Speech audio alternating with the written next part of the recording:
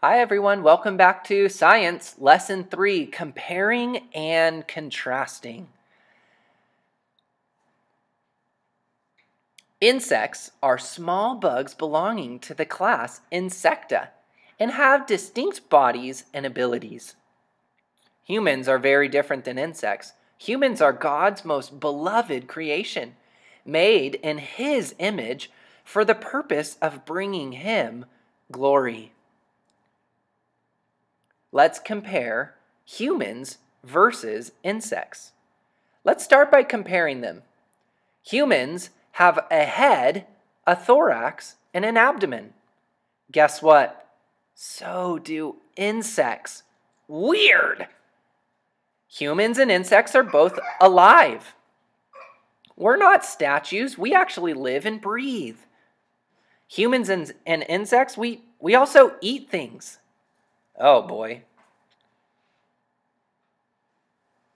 Humans and insects both have jobs to do.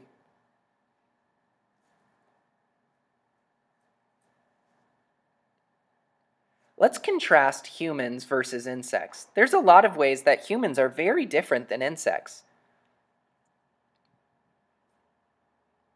Humans walk on two legs. We talk to each other. We do not have wings, but insects do. We brush our teeth. And we love each other. Thank you again for joining me in our science talking about comparing and contrasting humans to insects. Now I want you to go make a chart comparing and contrasting people and insects. You can color it, you can make shapes, build parts, shells, all sorts of things. Go have fun.